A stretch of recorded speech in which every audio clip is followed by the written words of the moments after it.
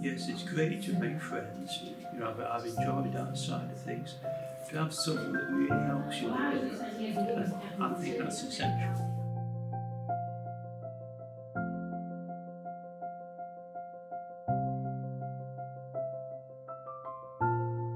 When I was told I had dementia, I wasn't surprised, I suspected it, but I decided the best thing to do was to fight it.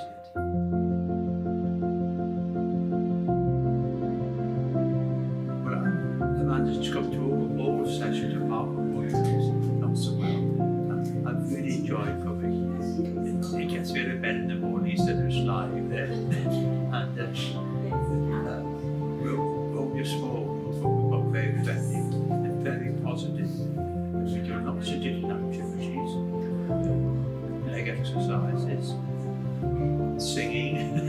I would have thought every week our leader, Rosina, has come along with something new to try, and it's helped to stimulate your brain.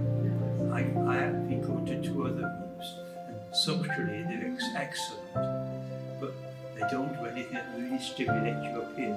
Because we see it's always thinking different puzzles, different activities that get you thinking.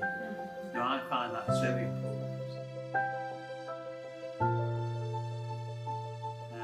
We've been having a bit of fun making tiles.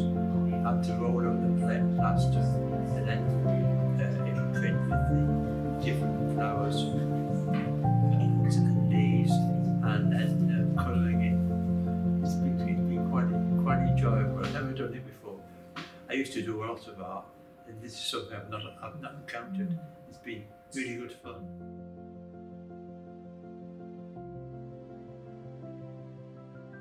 It certainly helped to stimulate my mind.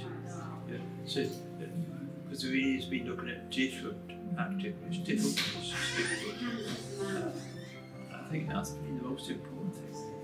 It's just help me to take it on and say, I'm not going to give it.